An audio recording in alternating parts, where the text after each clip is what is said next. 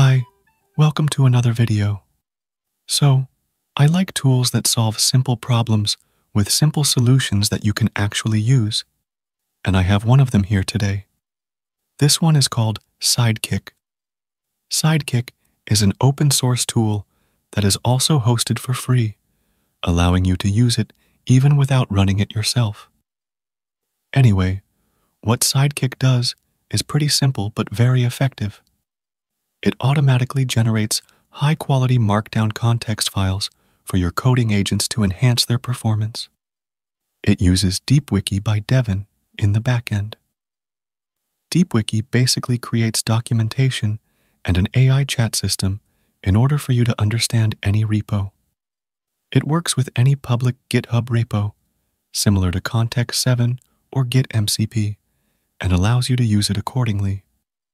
It is also pretty fast and already has a good number of repos indexed.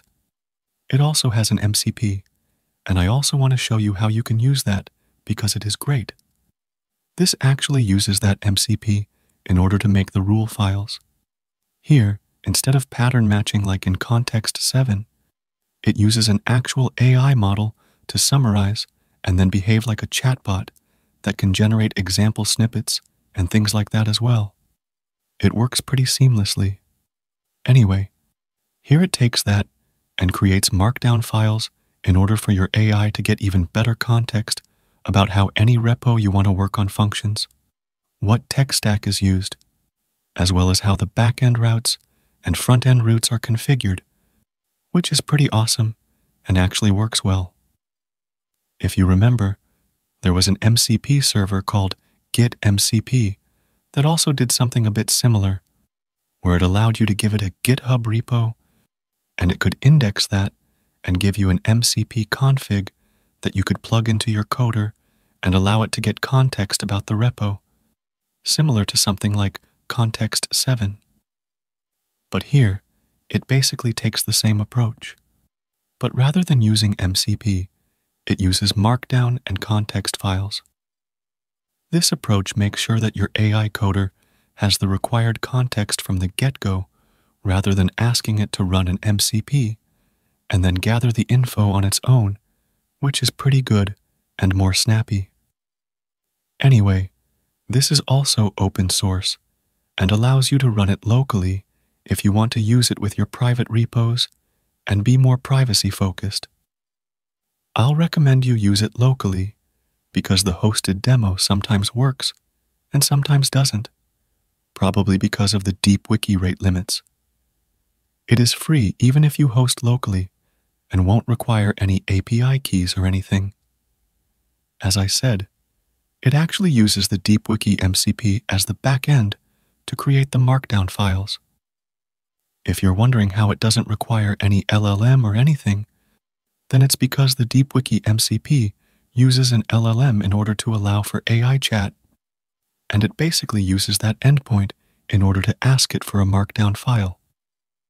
So yeah, it's pretty interesting in the way that it works. Anyway, now let me show you how you can use it, set it up, and how it all works.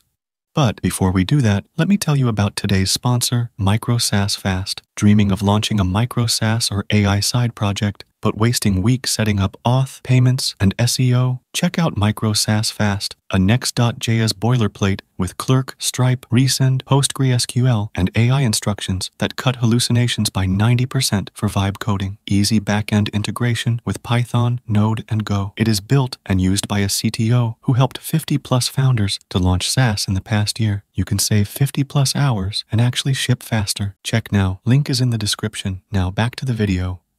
First of all, we'll need to get it cloned and installed locally. Just clone it, then get into the folder, and then just run the start dev server file. It will go ahead and install the dependencies and run it for you quite easily. Once installed, head on over to the port it shows you, and you should be good to go. Here, it's pretty straightforward. You can enter the link to the repo that you want it to index here. For example, here I'll be putting in the shad-cn UI GitHub repo, and then you can select the coder for which the rules you want. You don't need to worry, as it just gives you a markdown file that you can adopt almost anywhere. You can also select all of them and get the markdowns that are optimized for all of them as well in a zip file. Anyway, I'll be selecting Cline here. Now, we can just hit the Generate button and it will start to work. This is actually really snappy. It probably takes about 1, 2, or 3 minutes, which is pretty great as it doesn't take a long time. In just a bit, it will get that done, and it will just download the markdown file for you. If we have a look at this, then this looks pretty good. It is very well detailed while not wasting tokens, and this in itself is also pretty readable. Anyway, it also gives you instructions about where you need to put the file. So just follow that and put it in accordingly. Once that's done, it should work fine and perform anywhere from 10 to 30% better on your tasks. The bigger your repo is, the better performance you'll get. And the speed is also faster with this because of no MCP dependencies or anything. Another thing that I have been using a bit with this is actually the DeepWiki MCP itself. So, DeepWiki MCP is pretty great as it's super fast, and it actually uses an LLM to summarize the documentation of any GitHub repo based on the prompt or question that your coder asks, rather than something like search, which Context7 does. For example, if you ask Context7 for the InstantDB repo and ask it how to implement authentication, then it will search for matching patterns to the query and output real chunks from the codebase. Whereas here in DeepWiki, it uses an LLM to summarize the codebase and then generate example snippets, even if they don't exist, in order to give better responses.